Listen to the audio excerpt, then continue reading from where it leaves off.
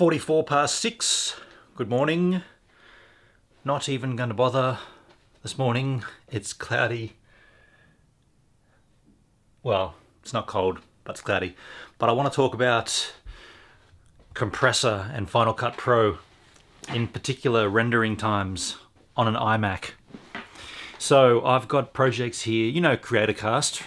CreatorCast is the panel discussion group that I have on YouTube, the secondary channel.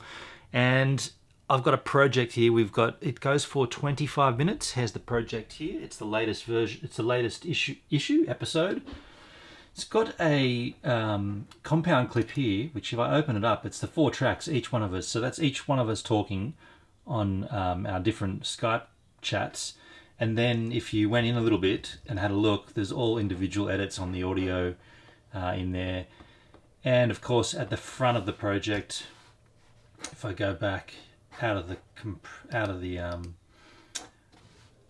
compound clip and have a look at the start of the project, there is all of our what am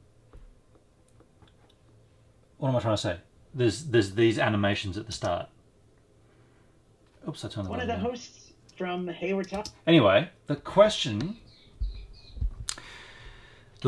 and the question I have, once I bump this out into Compressor, I'm getting really, really, really long times to compress.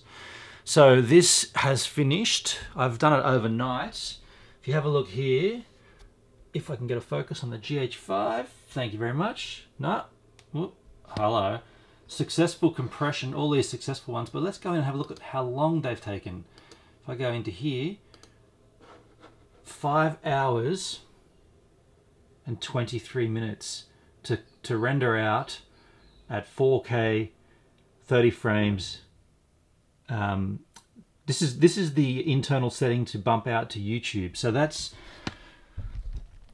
the settings that Compressor give you to just bump out a file to YouTube. So to compress a 24-minute clip out took me 5 hours and 23 minutes. That's hectic. The estimated file size was, or the final file size was 3.9 gig. Now, where I'm going with this, there's a new iMac Pro on the market. Will an iMac Pro assist me in doing this faster? Currently, I have an iMac. Let's have a look. I have this. Okay, I can't zoom in too quick there. 4 GHz Intel Core i7. So this is a late 2014 model, which is quite spec'd up. I have 32 gig of RAM. And it's going, I mean, it's a great machine, don't get me wrong, I'm really, really digging it, everything's fine, but have a look what's on the Apple Store. The iMac Pro, the only problem I've got there is the cost of these. Minimum spend there of $7,300, I mean, come on. $7 grand for an iMac Pro. And the question is, which one should I get? If I'm going to be doing mostly, because this is all I'm doing pretty much on this machine. I mean, I do a little bit of music production, but not much. If I'm going to be doing this kind of thing, will an iMac Pro benefit me? And how much will it work by? Because that is an awful amount of money to spend to render out things faster. Like the 5.5